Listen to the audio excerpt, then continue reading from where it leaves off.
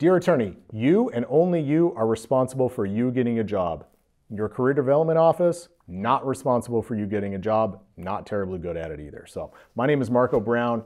I own Brown Family Law in Salt Lake City.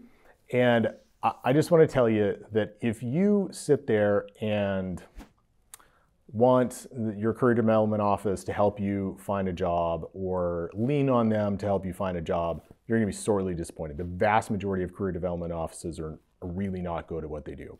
And I know that's going to upset some administrators out there. And there are some schools that are extraordinarily good at helping place attorneys or law students and helping them, get jobs after law school. There are like 15 in the country, maybe 20 in the country that are really good at it. Once you get outside the top 15, with the exception of a couple schools outside the top 15, a few schools outside the top 15, they're really not very good at it. So this is your responsibility. You need to figure out how you're going to get a job, and you need to implement a plan to get a job, okay?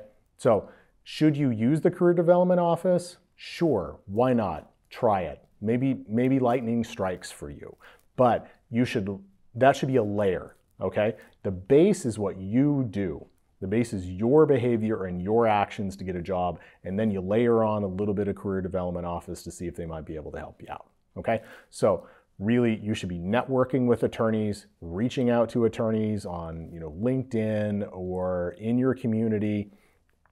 You should be volunteering for organizations, lawyer organizations. So for instance, I was head of the Federalist Society in law school. I met tons of attorneys in the Federalist Society. Maybe you're an ACLU person, good on you.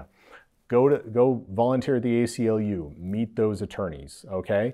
Maybe whatever it is, the bar associations, volunteer as much as you can to be around attorneys and network with them. And then reach out to them, again, via LinkedIn, or maybe you do it on email, in your community, have lunch with them, whatever. That should be your base, okay? That should be your base to find a job, because the more you network, the more likely it is that you're going to be able to find a job, because you are going to get yourself out of obscurity. You're going to get known by attorneys. And the more known you are, the more likely they are to help you find a job after you get out of law school.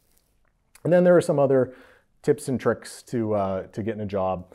But really, the networking is the base. And then maybe layer on, like I said, some career development office help. Tell them what you would like. Tell them what you're thinking about. Maybe, again, lightning strikes for you. But do not, please, do not rely on them. Okay, rely on yourself. Take the time. You should be spending hours every week reaching out to attorneys, having lunch with attorneys, emailing attorneys, networking, doing whatever you can with them. And then you can talk to the career development office.